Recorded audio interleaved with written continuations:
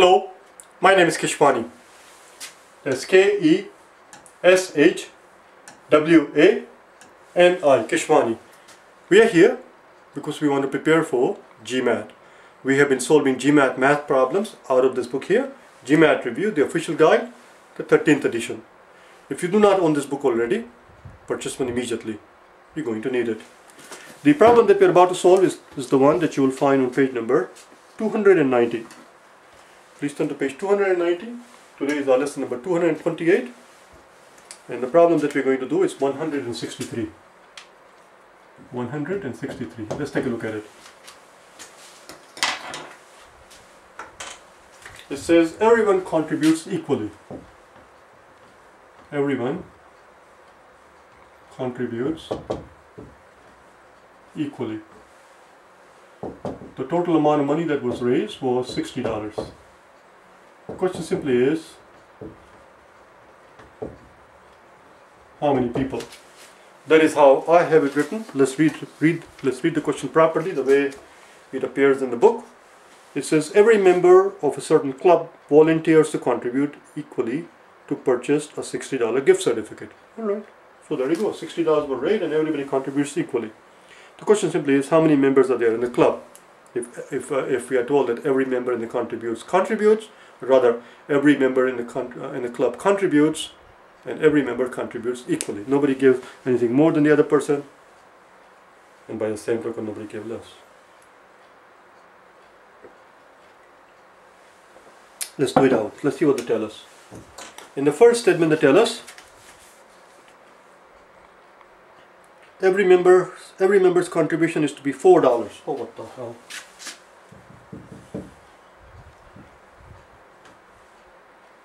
Everyone contributed $4. This is just pure joke. Obviously, if everyone contributed $4 and $60 were raised, there are 15 people in the club. I don't know why they even bother with something as silly as that. So A, D, B, C, E. Therefore, first statement by itself, obviously, clearly is enough. Answer cannot be B, C, or E. Let's look at second statement. It is the second statement that's going to get prickly. Which is why in the last video, I changed my mind towards the end of the video. I decided to do this separately, because the second one you will see, it involves some work if we want to understand what's going on behind it.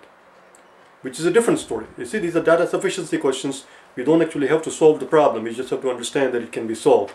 But we can actually solve it, just for learning purposes. In the second statement they tell us, if five people didn't contribute, we are told, and in that case, all others would have to fork over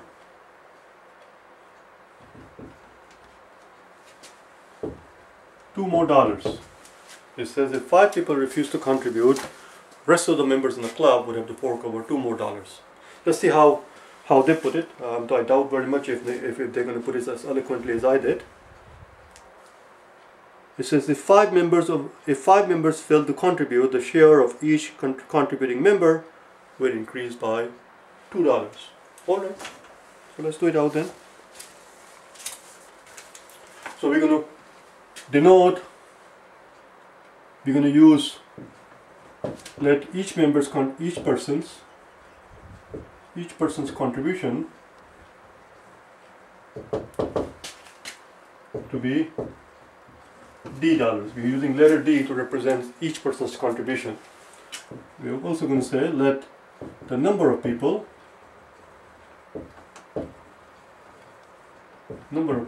be N. In other words, we have N people, they are each contributing $D, and we are told that the total amount raised was $60. That's our first equation. Let's see where our second equation is going to come from. Our second equation is going to come from right here. This is the second statement. You see, that's why in the real exam, you really don't have to do anything at all. That's why data sufficiencies are a double-edged sword. They tend to be a little bit more tricky, but at the same time, you don't have to do any work. That is your second equation. So we have two equations, two unknown, it can be done. this statement is also enough by itself. Let's see what the equation looks like. That is your second equation. All we have to do is translate this English language sentence into a mathematical into the language of mathematics, into the language of algebra. That's what it is. An equation, as I always remind you, is simply a sentence in the language of algebra. If 5 people did not contribute, well, if the 5 people did not contribute, we have n number of people. If 5 of them refuse to contribute, then now we have n minus 5 people doing the contribution. And we are told that as a result, if that were the case, then the contribution that each person would have to make would be $2 more than what it would have been had everybody contributed. So this is the amount of money that they would have contributed if every one of them had agreed. Now they have to contribute 2 more. Voila, that's it. And that amount is also equal to 60. There is a second equation. We have 2 equations, 2 unknown, we have 2 independent equations, 2 unknown. Of course we can solve for d and n. Second statement is also enough. The answer is D. The answer here is D. That's all. Now, as far as the exam is concerned, this is over and done with. It should take no more than a few seconds. Now we're going to actually do it out, as I said, for learning purposes, to find out exactly how many people are there. It doesn't hurt. It does not hurt. So here is the first statement, which is also equal to 60. This is the second statement, which is also second equation, which is also equal to 60. If we combine them together, we can put n times d in place of 60. Let's open it up. N times d plus 2n minus 5d minus 10 equals n times d. N times d cancels out, and we end up with 2 times n minus 5d equals 10, equals to 0. Now, since we have 2 variables here, n and d, we can't really do much with it, so we have to replace one variable in terms of the other. We can do it either way. We can either replace n in terms of, we can say that n is equal to 60 over d, or we can say that d is equal to 60 over n, either way. So let's replace the d. So 2 times n minus 5 times d, d here is 60 over n. I'm going to put that in here, 60 over n minus 60. As you can see, a quadratic equation is emerging. It may be quadratic, it may be a quadratic equation, but it can be solved. Multiply whole thing by n, and we end up with 2n squared minus 5 times 60 minus 10n equals to 0. You have to pay attention, that's all it is. I see a 2 here, I see a 60 here, I see a 10 here. Let's divide the whole thing by n. N squared minus 5 times 30 minus 5n equals 0, which is same as n squared minus 5n minus 150 equals to 0. So we're looking for 2 numbers. We need 2 numbers.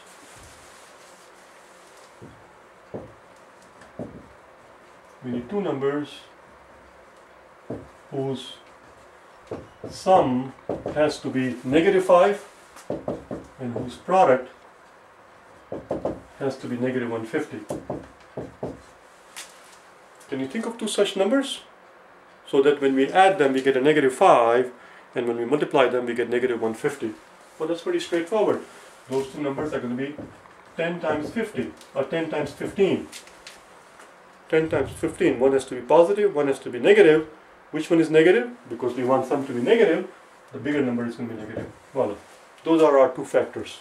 Let's continue on the top.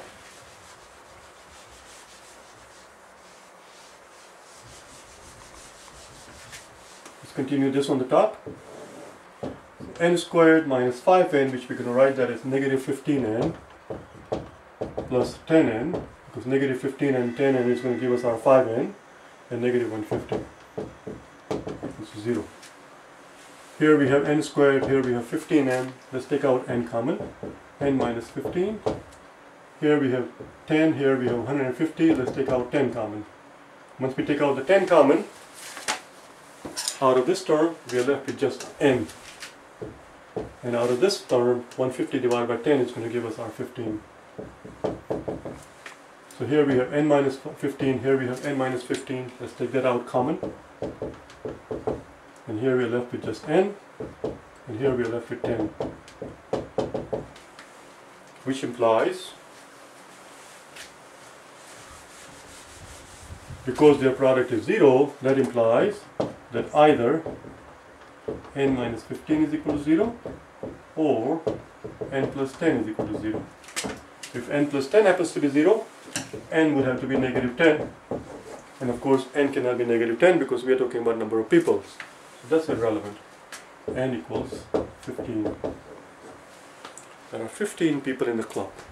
15 people in the club. They each contributed $4.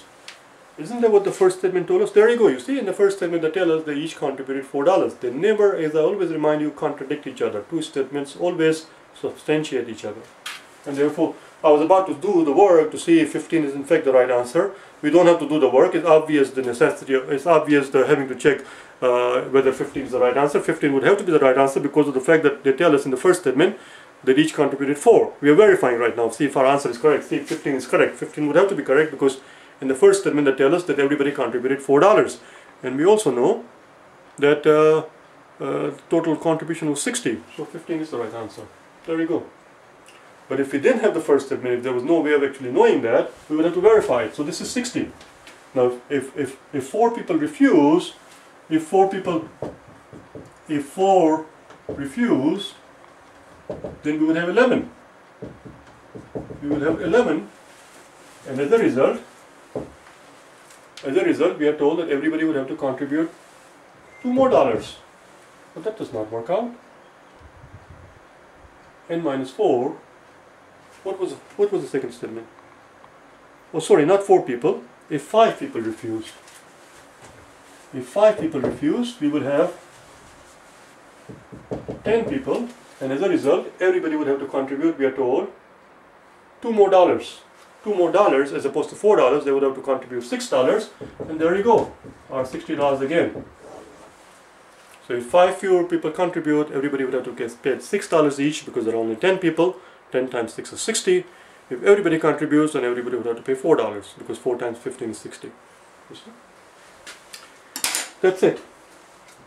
I will see you tomorrow, okay? But you do realize that most of the work that we do here, 90% of the work that we do here, is not something you would do in the real exam. It wasn't necessary.